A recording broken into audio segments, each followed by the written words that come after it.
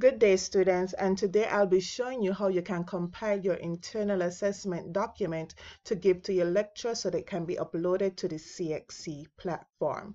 Now, you would have your IA, which is a Word document at the moment, but your lecturer requires you to submit a PDF document. And in your IA, you will have your different sections and so forth.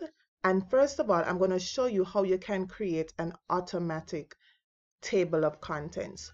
Now, within the different headings of your internal assessment, you just want to highlight the headings and make sure that they have this heading 1 style.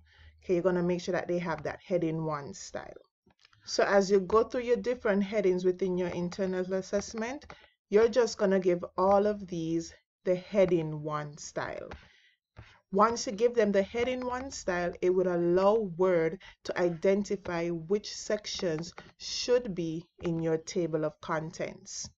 So now you're going to go to the area. For this, I'm going to create a new page. So I'm going to insert a blank page.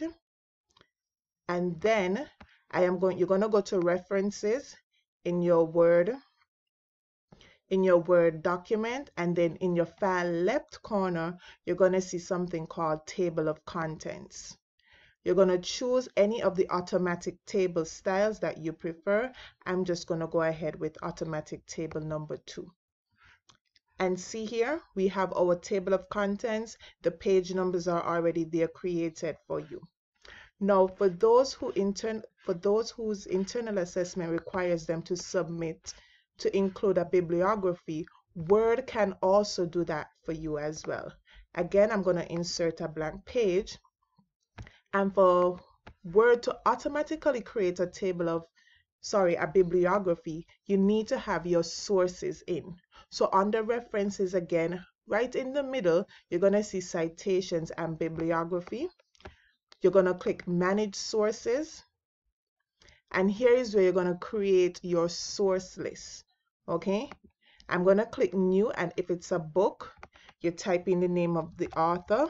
I'm just going to type in Helen. Let's say it's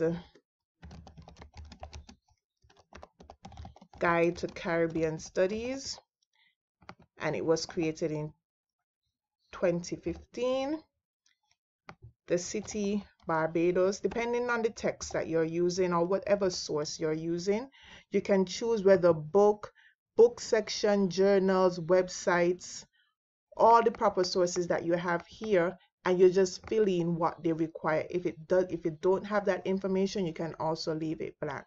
So I'm going to click OK. And here it has my source, and my source is in APA format. You can also choose what sort of format. Your lecturer will indicate to you which format they prefer. And once your sources are in, once you add more than one source and you're ready to create your bibliography, you go here to Bibliography. You click the particular style that you want. You also want to make sure that the style is APA, depending on what your lecturer asks for. So I'm going to click Bibliography. And there, my bibliography automatically created in the right style and format. So you would have your table of contents, your bibliography. For your cover page, however you want to style your cover page is up to you, but it should include some following things: the year of your examination, for example 2021, the subject, I'm using Caribbean Studies, your candidate number, your name, your title of your project, and your lecturer who supervised you on this project. Okay, so now I'm going to save my document. I'm going to save it to my computer in my desktop. I'm going to save it on my desktop for quick access.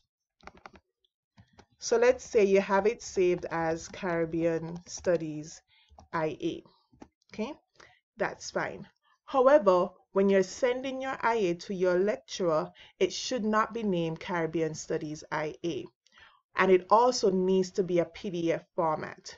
To save it as a PDF format, you can either go to File, Export, and you'll have the option to create PDF, or you can use the Save As option and change it to PDF. I'll use Export.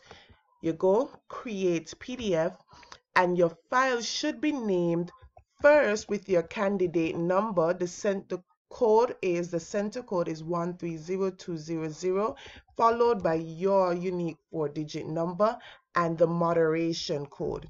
The moderation code, it differs from subject to subject. Then you would put a dash and 1 indicating how many documents you are submitting. If it's only one document you are uploading, you're sending to your lecturer, it is -1. If you're sending more than one document, the first document will be labeled -1, the second document will be labeled -2. Okay? And this will generate the PDF document for you. So this automatically creates your PDF document. Okay? And you can see here the file is labeled your candidate number followed by the moderation code -1.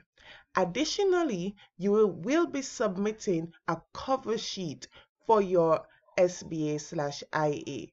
Now your lecturer will either give you the cover sheet, or the cover sheet can be found by going to the CXC website. Simply go to cxc.org.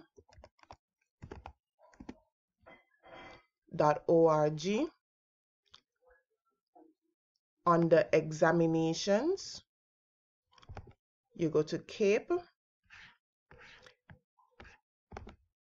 and you look for your required SBA.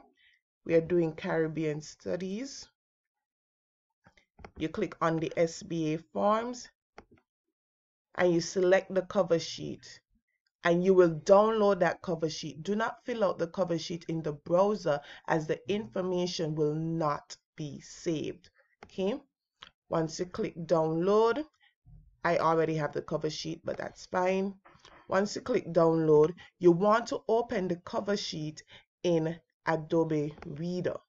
Okay, not the web browser. Adobe Reader is best to open your cover sheet. You can simply install that software. It is free. And then you're going to enter the information, name of the center, the center code is 130200, the year 2021, your name, and also your registration number. And if your SBA has a topic or a title, you can name it here. Then you're going to go and save as, because this also has to follow the same convention.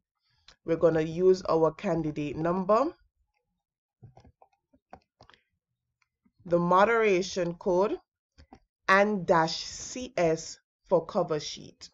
Okay, -CS for cover sheet. Simply save your file. And you're now going to have two files, one -CS for your cover sheet, and the other your candidate number, the moderation code -1 for your actual SBA document. Okay? And these are the two files, depending on the course, that you will be submitting to your lecturer. All the best.